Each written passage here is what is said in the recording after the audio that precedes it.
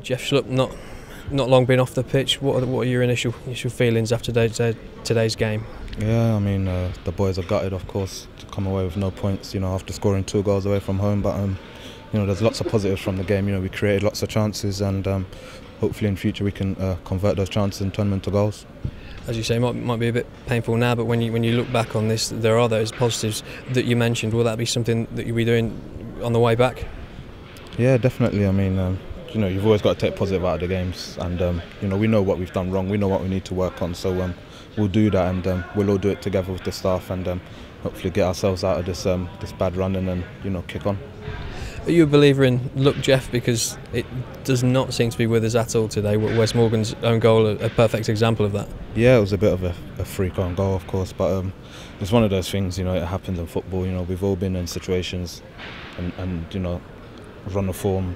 When it's not really going our way. We've all been in that position, and we know how to get ourselves out of it. We've got a great manager behind us as well, who's he's been in difficult spells before, and he knows what to do to get us out of it. So we've all got great faith in him, and all the other staff, and I'm sure we'll turn it all around.